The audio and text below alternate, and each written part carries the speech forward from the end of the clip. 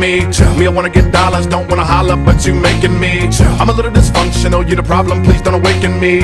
And I'm that way, cause back in the day, most have forsaken me. Hey guys, my name is Dylan Ruff, and I am making a video today just to show you my new Scuf controller.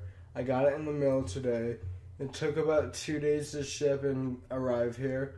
Well, I ordered it on the 6th, and now it's the 12th, so 6 days total. And, I mean, that includes 2 weekends, so, yeah. I got the Nadeshot controller.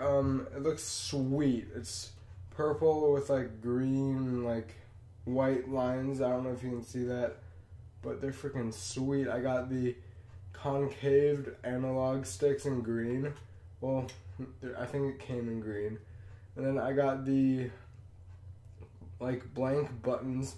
And then I got a Scuf disc, I think that's what it's called. And then I got the mapping key or whatever. That's in the other room, but, yeah. So, I mean, I played on this for maybe a couple hours today, and I noticed an improvement. I mean, it's pretty damn cool. It's, like, really cool.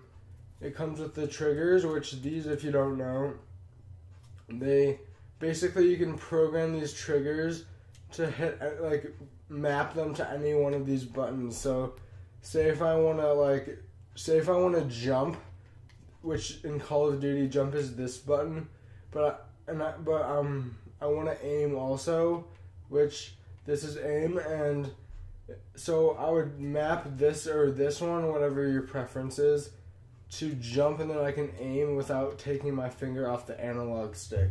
So I mean, I think this is a really cool controller overall. I'll probably make an update video in a couple of weeks just to see, like, if I still am good at it, you know, if it's still making an improvement. Yeah, I mean, I'll leave a link in the description for Scuf's website and their, and this specific controller. Yeah, I mean, it's pretty sweet, and have a good day, and remember, always game on. Thanks, bye.